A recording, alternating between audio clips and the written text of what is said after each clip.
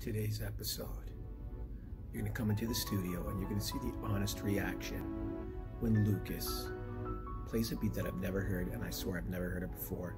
You're going to see the reaction. Let's go, people. Let's go. Cheers, eh? All right. No, we're going to do something here live. I've made a couple of new beats, and we're going to see if my counterpart here actually likes them. So you're going to get the actual real feel here, folks. You might hate it. An honest reaction, as they call it. Yes, he might hate it. He might like it. Let's see. Here we go.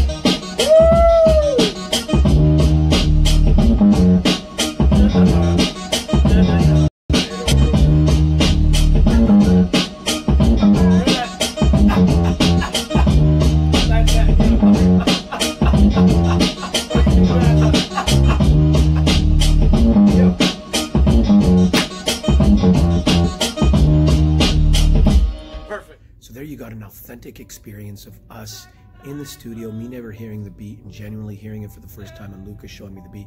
But now we're going to show you another side of the business. It's not all studio. It's also, you know, in a world that's ever changing and in a fast food environment, music, how can we keep relevant?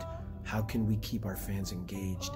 And one of those ways is to always come up with creative merch ideas. So let's go look at this segment of the show.